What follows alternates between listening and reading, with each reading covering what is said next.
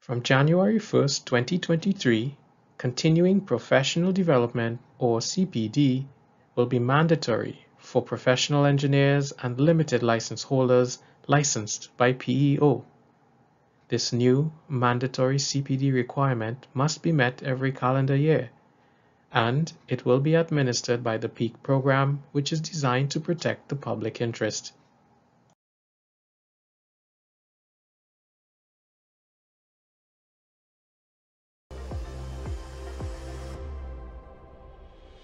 Beginning in January 2023, Continuing Professional Development, or CPD, will become a mandatory component for professional engineers and limited license holders to maintain their license each year. The new requirements are based on the Voluntary Practice Evaluation and Knowledge, or PEAK program that was piloted for more than 5 years. The mandatory PEAK program is delivered through PEO's online portal and supports our public interest mandate by helping to ensure that license holders practice competently and ethically. The PEAK program is laid out in 3 steps to be completed annually. A practice evaluation to evaluate your practice and determine your target CPD hours. A professional practice module to learn about professional practices and regulatory processes. A CPD report to declare to PEO the CPD activities you completed. An individual who self-declares as practicing professional engineering must complete all 3 elements of the PEAK program. Whereas an individual who either self-declares as not practicing professional engineering or is not practicing for other reasons must complete 2 elements of the PEAK program. In some instances, a license holder who is not currently practicing and not subject to any practice restrictions could complete the program as a practicing license holder by completing all 3 elements of the program. Annual compliance audits and sanctions to license holders for overdue elements of the program will be introduced in 2024. For more information, visit peopeak.ca.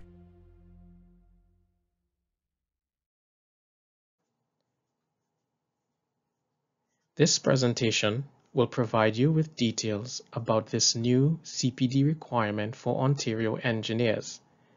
It will present PEO's path to this new requirement, and it will introduce the mandatory PEAK program, how it works, and the incremental rollout of the program.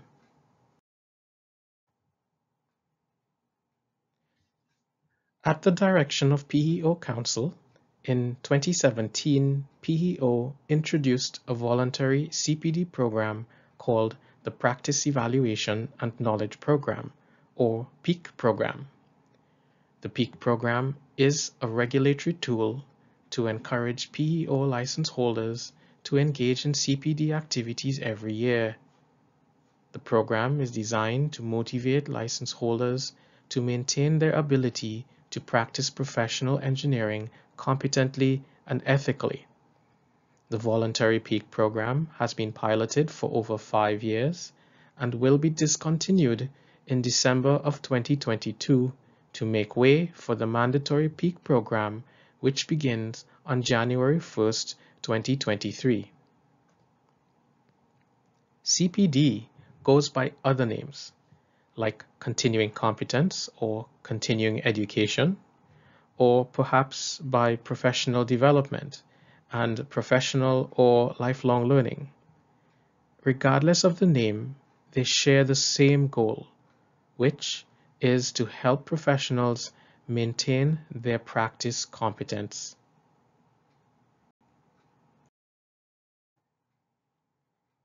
In 2017, the Professional Engineers Act was amended to include a subsection that authorized PEO Council to establish regulations about continuing education and professional development for PEO license holders. In 2022, a regulation section about annual CPD was created. This new provincial requirement takes effect on January 1st, 2023. It describes an annual CPD requirement and how PEO will administer and enforce it.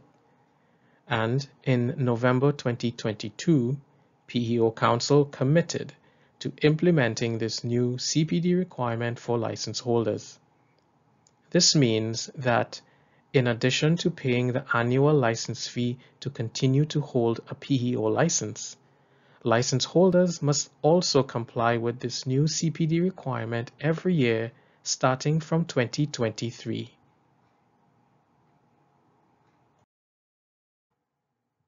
This move means that from 2023, PEO will join all its fellow Canadian engineering regulators in having a mandatory CPD requirement for their license holders.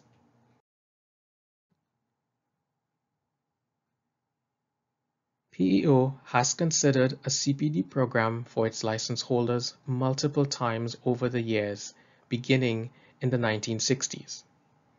Since then, PEO has developed 3 CPD programs: a mandatory professional excellence program in the 1990s, a voluntary annual reporting program in the 2000s, and the professional development system in the early 2010s.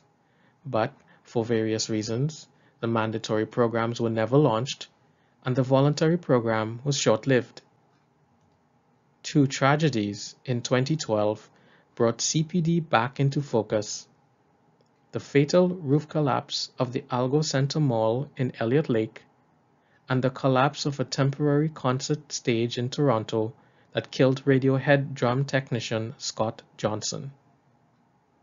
The inquiries into both these tragedies called on PEO to introduce mandatory CPD for Ontario engineers.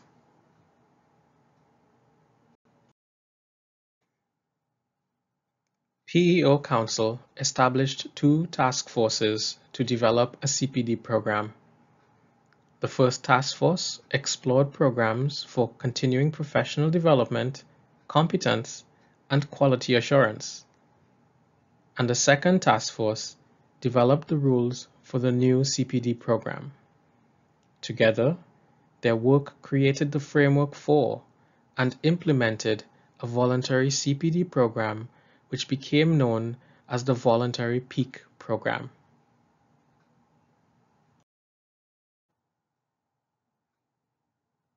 The PEAK program protects the public by embracing 6 guiding principles aimed at reducing engineering practice-related risks.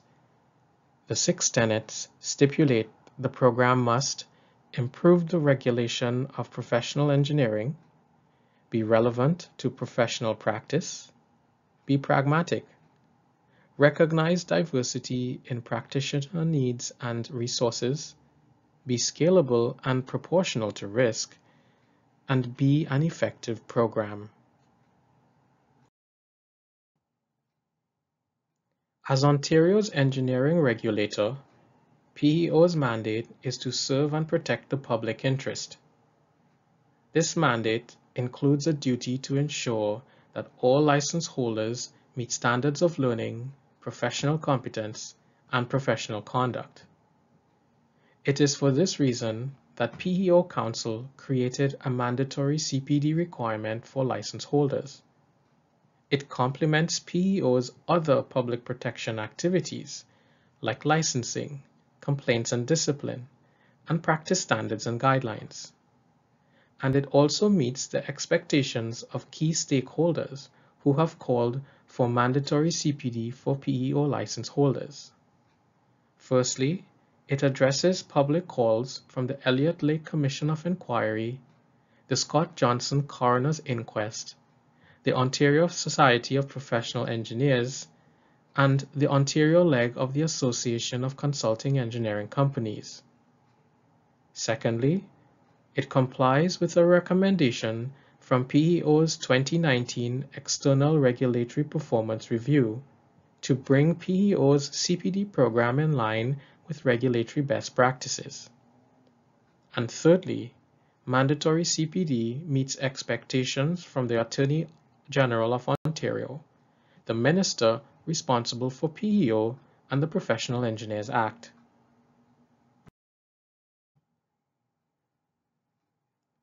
The PEAK program will also provide value to license holders.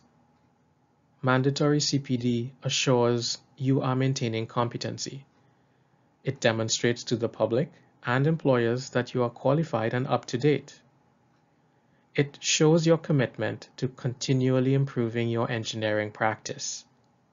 It helps you plan your professional goals. It enhances your ability to work across Canada, where other regulators already expect you to engage in CPD every year. And it will provide you with networking opportunities while participating in CPD activities.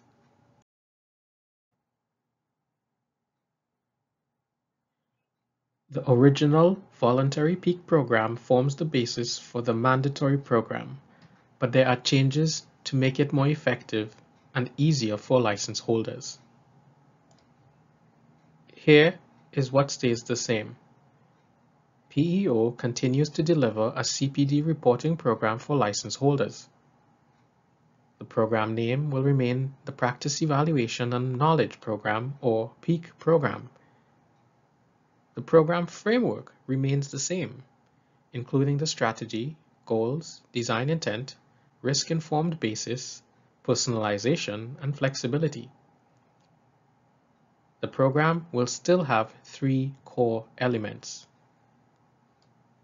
The program will continue to apply to professional engineers and limited license holders, and the program will continue to be delivered through the online PEO portal, allowing license holders to complete it anywhere and anytime.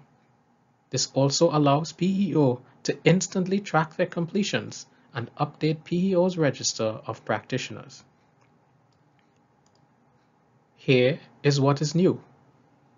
Enforcement will start from 2024. That's the second year of the program. Non-practicing individuals must declare as practicing within 30 days of resuming practicing, pursuant to Section 51.2 of Regulation 941. The program will run from January 1st to December 31st for everyone.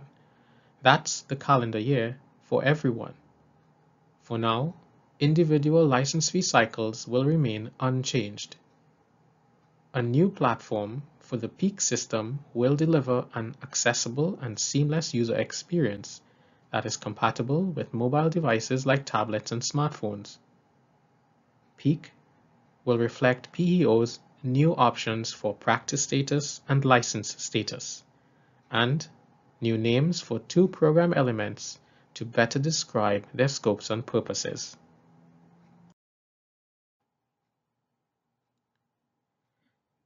Phase 1 of mandatory PEAK will begin January 1st, 2023. This is when the mandatory version is launched with a new PEAK cycle, updated program names, enhanced program rules, a new online platform, and it will reflect PEO's new options for license and practice statuses. Phase 2 of mandatory PEAK will begin January 1st, 2024, when PEO will start enforcing the program. And, in the spirit of continuous improvement, future phases can be expected, as PEO refines the program based on feedback and updated best practices. Section 51.2 of Regulation 941 outlines the enforcement measures available to PEO. There are 2 enforcement measures. PEO could monitor and audit an individual's compliance to make sure they completed the program correctly. And PEO could administratively suspend the license of an individual who fails to comply with the program. Penalties like fines and cancellation of licenses will not be used. Please stay tuned for more details next year in 2023 about procedures and requirements for auditing and suspensions, because PEO is currently developing them. The PEAK program must be completed every calendar year by professional engineers and limited license holders, including individuals who are not practicing. However, those not practicing will have reduced requirements compared to practicing license holders. PEAK does not apply to new or reinstated professional engineers and limited license holders in their first calendar year of licensure. Someone who is newly licensed or reinstated will not have PEAK requirements for the rest of that calendar year, but they will have annual PEAK requirements starting from the next January 1st and every January 1st that follows.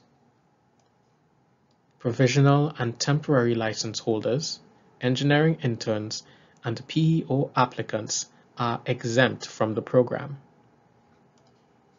The program will continue to be delivered through the online PEO portal, and it will have 3 core elements. Everyone must complete the first 2 elements for every January 31st. Only practicing individuals will have to complete the 3rd element for every December 31st.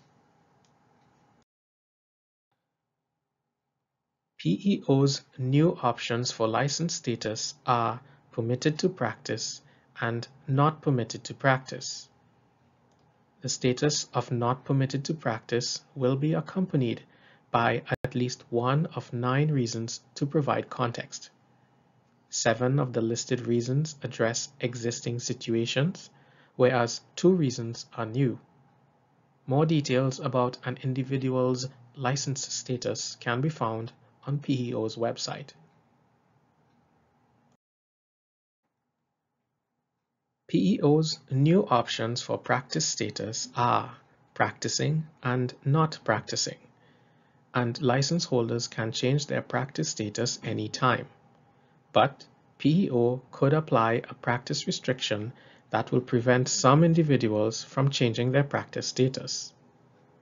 Practicing describes when they engage or intend to engage that year in acts of professional engineering in Ontario or for clients or recipients in Ontario, even if they engage on a part-time basis. Conversely, not practicing describes when they are not engaging and do not intend to engage in acts of professional engineering for the rest of the year. These descriptions are drawn from the Professional Engineers Act, which defines the practice of professional engineering, and PEO's website has explanations and examples to help license holders correctly declare their practice statuses.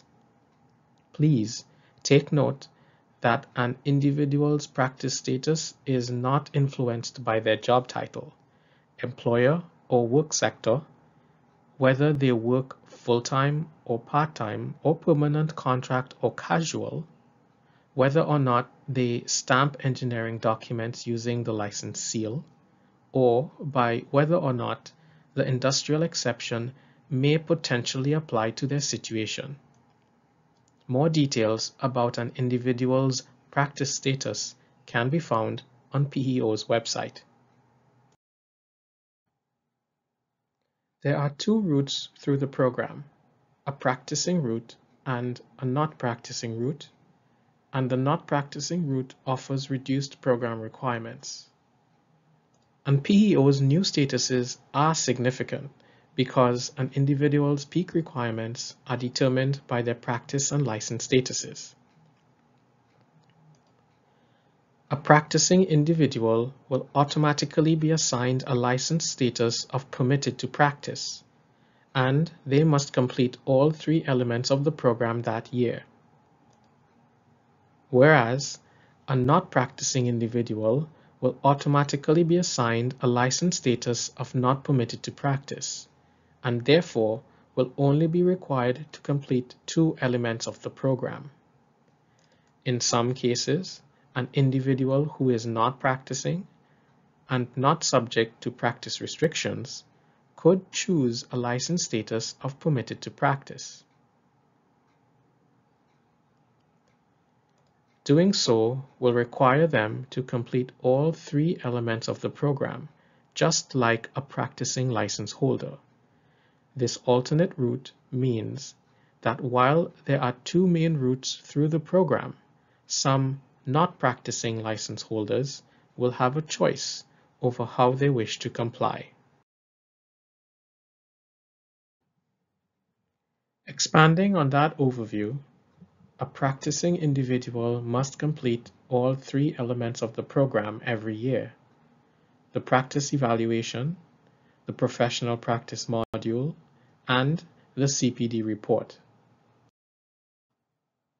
And a not practicing individual is required to complete 2 elements of the program every year: the practice evaluation and the professional practice module.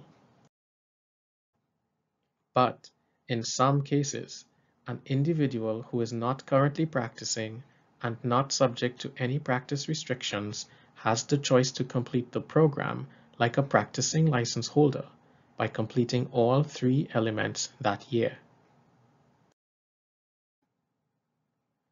The first program element is a practice evaluation, which is due every January 31st. This self-assessment applies to everyone and has 2 parts. The first part is a practice declaration, where the individual declares their practice status for the rest of the year, and they can update it anytime. The second part involves either a practice evaluation questionnaire about practice activities or a non-practicing survey about non-practicing circumstances. The questionnaire has 20 multiple choice questions and takes about 15 minutes to complete. It will instantly assign a CPD target to the individual, which they must complete and declare to PEO by the end of the year. The CPD target will be personalized and based on a risk-informed calculation that is applied to the answer selections, and the target number could be anywhere from 0 to 30 hours for the year. Meanwhile, the non-practicing survey has 3 multiple choice questions and will take a few minutes to complete, and no CPD target will be assigned to these individuals. The second element is a professional practice module, which was previously called ethics module and is due every January 31st. This element involves a learning module on regulatory topics, including professional practice, ethics, public welfare, and the environment.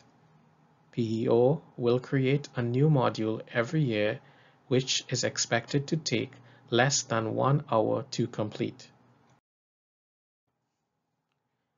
The third element is a CPD report, which was previously called Continuing Knowledge Declaration, and is due every December 31st. This element will only apply to individuals who received a CPD target from the practice evaluation element. In other words, it applies to practicing license holders and some not practicing license holders who chose to complete this element. They must use the online PEO CPDR form to declare to PEO the CPD activities they completed that year in response to the assigned CPD target.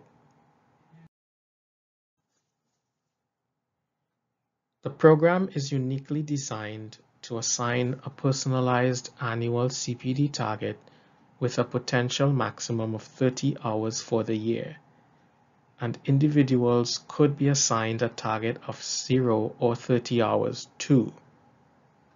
During the pilot phase, when voluntary peak was in operation, we saw that the average CPD target was 14 hours. The program demonstrates 3 important considerations. The program focuses on relevant CPD activities. The program excludes professional practice hours from CPD reporting because of inherent redundancy associated with asking practicing license holders to declare their practicing hours as CPD activities. And the program maintains a lean list of CPD admissibility criteria, which is flexible and simple to calculate. When it comes to reporting their CPD hours, license holders can declare more CPD hours than their CPD target, and the program allows for 1 hour spent on an activity to be reported as 1 hour.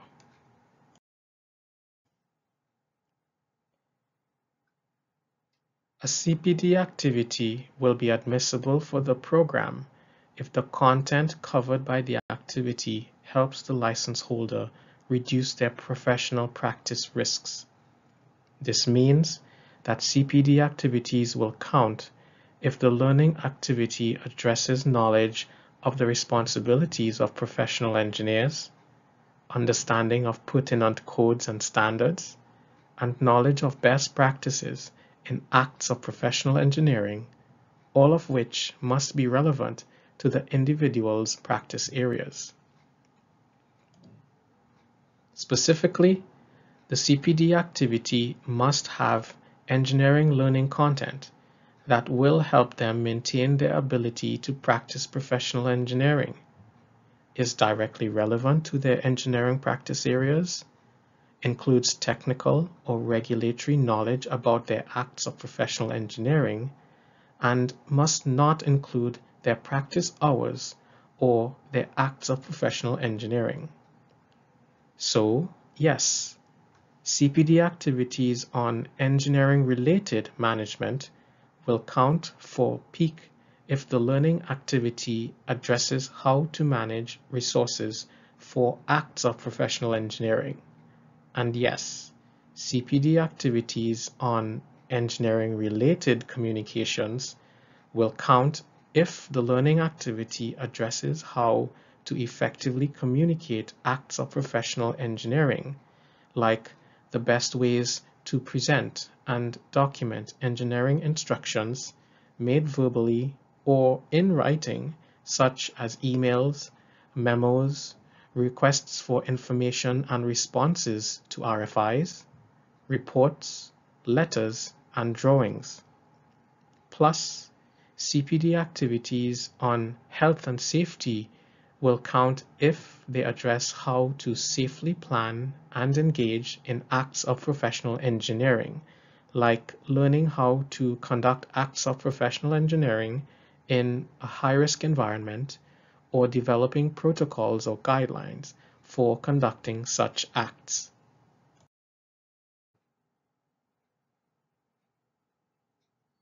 The program will accept all learning formats because it emphasizes and focuses on what is learnt and less on how it is learnt, since individuals learn in different ways and have different and unique personal circumstances.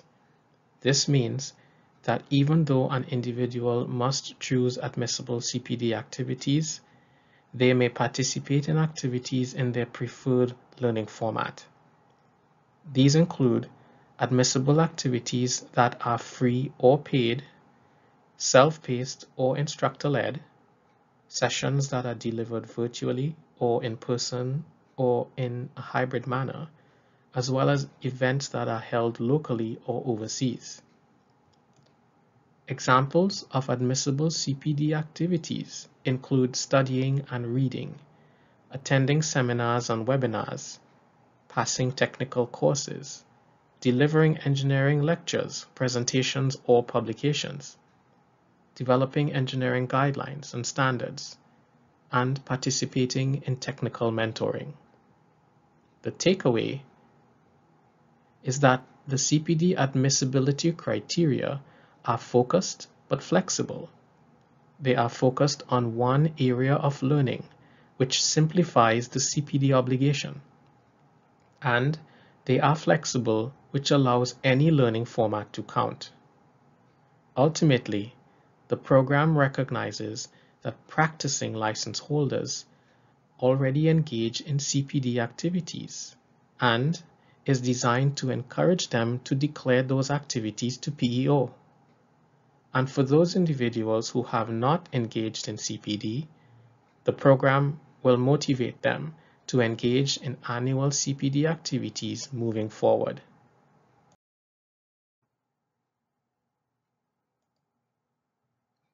Your first information resource is the PEAK webpage, peopeak.ca, where PEO posts all the latest program details, including explanations, illustrations, videos, and documents. PEO regularly updates the details as soon as they become available. If you have additional questions, you can submit an email to the PEAK team at peopeak@peo.on.ca. The phone number for the PEAK team is 416-224-1100, extension 1117, or 416-840-1117. Of course, you can access the webpage anytime, 24/7, but emails and phone calls will be addressed during regular business hours. PEO's outreach and communications efforts include email correspondence. You can update your email address anytime in your PEO portal account. Efforts also include presentations, videos, social media posts, and magazine articles. Plus, look out this month for mail correspondence, and PEO will soon publish a frequently asked questions document, user guide, and tutorial instructions.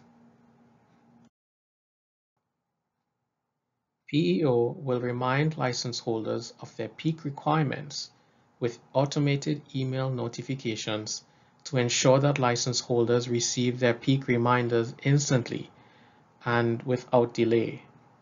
However, critical notices will be mailed to them, even though PEO has a policy to communicate by emails only.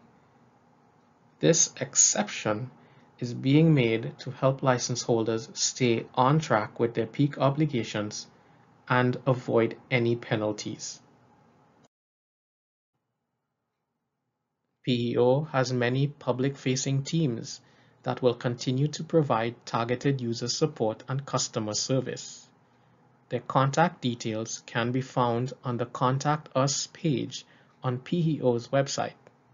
For instance, the Financial Services Group will continue to address inquiries about fees, billings, fee remission, and resignations. And the Document Center Group will continue to update records and assist with portal logins alongside the technical team.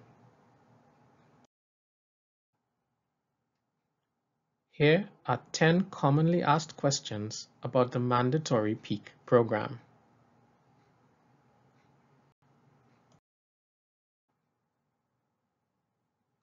Question 1. Why is the PEAK program mandatory? Ontario legislation outlines a new CPD requirement for engineers licensed in Ontario. This stipulated in the Professional Engineers Act and Section 51.2 of Regulation 941. This new CPD requirement will take effect on January 1st, 2023. This requirement applies to professional engineers and limited license holders, including individuals who are not practicing and those with a suspended license. Question 2. What are the requirements of the PEAK program? The PEAK program must be completed online through the PEO portal, which means it can be completed anytime, even after regular business hours. And there are 3 elements to the new mandatory CPD requirement. A practice evaluation, which is due every January 31st, a professional practice module, which is due every January 31st, and a CPD report, which is due every December 31st for individuals who have a CPD reporting obligation. Question 3. What is practicing? You are practicing if you engage or intend to engage in acts of professional engineering in Ontario or for clients or recipients in Ontario.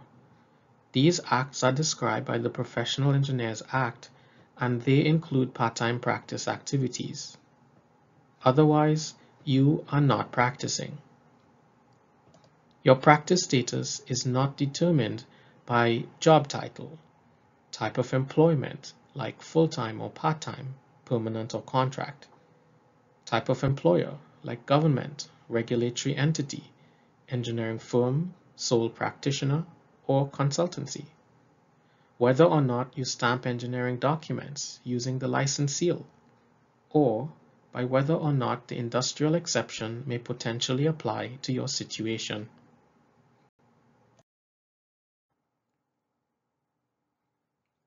Question 4. Do I have to complete PEAK if I don't practice? Engineers who are licensed by PEO must complete the PEAK program. This includes individuals who are not practicing because they are still license holders. However, they will have reduced requirements compared to practicing license holders.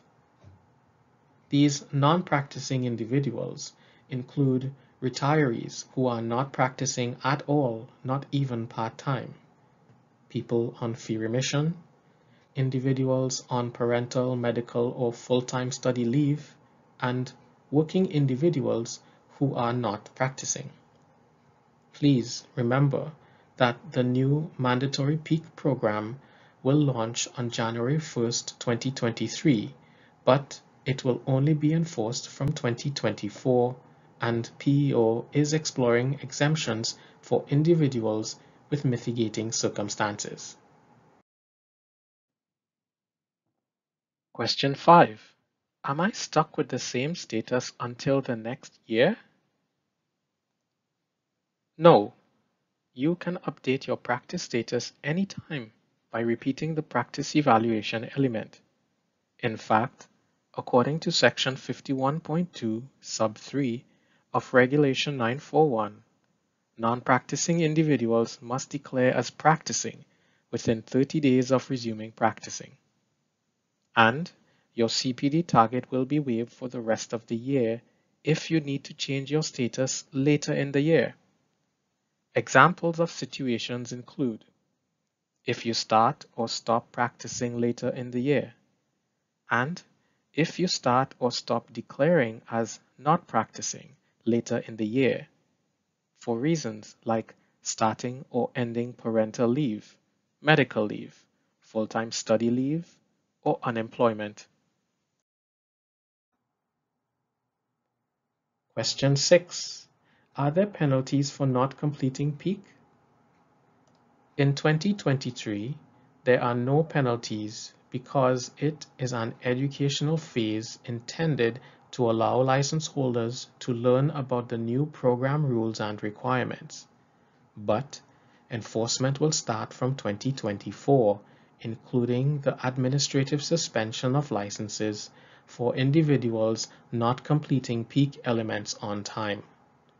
The duration of these suspensions will depend on how long the holder of the suspended license takes to complete their overdue PEAK elements. Question 7. Will there be PEAK audits? Yes. From 2024, PEO will perform annual audits of PEAK program records submitted by license holders. The goal will be to verify the program is being completed correctly. PEO is developing the auditing procedures and will publish details next year, like audit selection criteria, proofs, timelines, and consequences.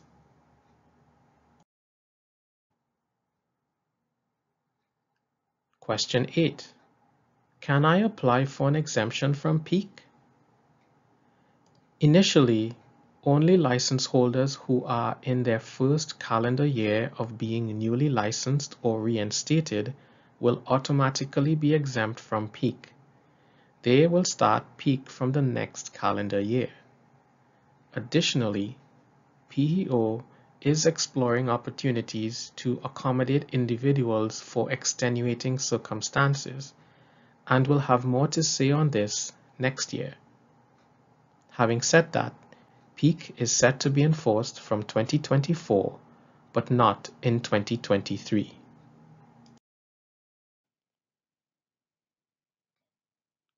Question 9. Does this webinar count towards the CPD reporting requirement? Yes. Reviewing this webinar could count once per license holder as a CPD activity of 1 hour in duration.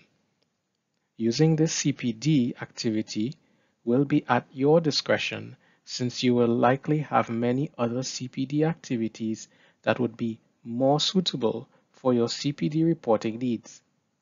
And remember that your CPD report must be about a CPD activity that you completed during the same calendar year. Question 10. Where do I get more details about PEAK? Your first resource is the PEAK webpage, peopeak.ca, which has all the latest program details, such as explanations, illustrations, videos, and documents. PEO regularly updates these details as soon as they become available. If you still have more questions and need answers, you can submit an email to the PEAK team at peopeak@peo.on.ca. The phone number for the team is 416-224-1100 extension 1117 or 416-840-1117. Remember that you can access the webpage anytime 24/7, whereas emails and phone calls will only be addressed during regular business hours. PEO highly recommends you submit questions by email, especially during times of high call volumes.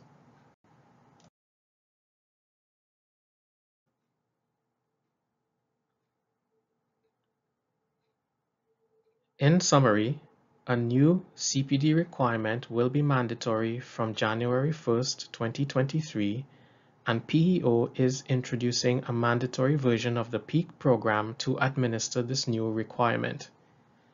This program will be deployed in phases so that license holders will have adequate time in the first year to learn what they need to do, and from the second year, PEO will start auditing compliance and administratively suspend licenses for individuals not completing the program on time. Together, this program aligns with PEO's other public interest mandate activities and demonstrates a commitment to meeting the regulatory expectations of key stakeholders, notably the Ontario government, the Attorney General as the responsible minister, and the public.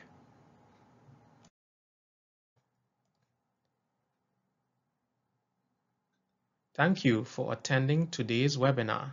We hope you found this presentation useful. A recording of the presentation will be made available for future reference. That should happen later this month. And please remember that the PEAK webpage is your primary resource for details about the PEAK program. Have a good day, stay safe, and goodbye for now.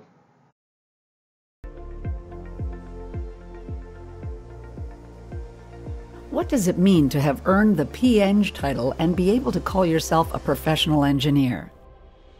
It means your decisions impact the world. Look around you. Regardless of your branch or subcategory of engineering, what you do has an impact.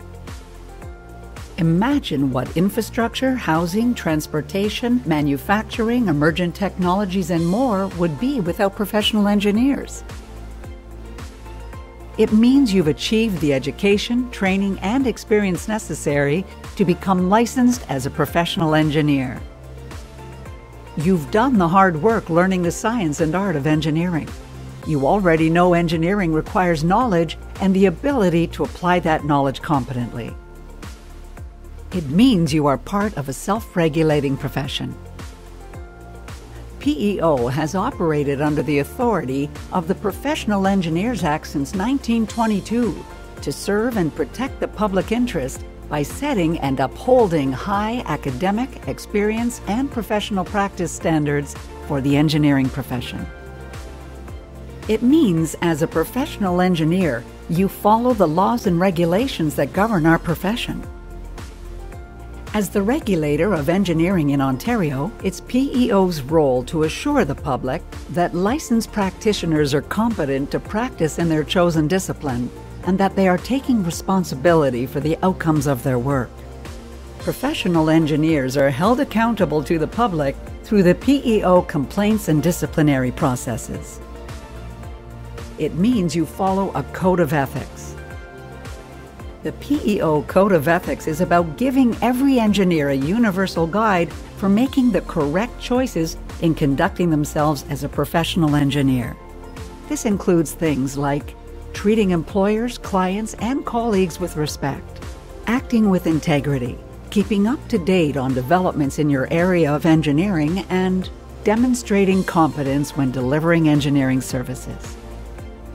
It means that as a professional engineer, you recognize your primary duty is to the public welfare.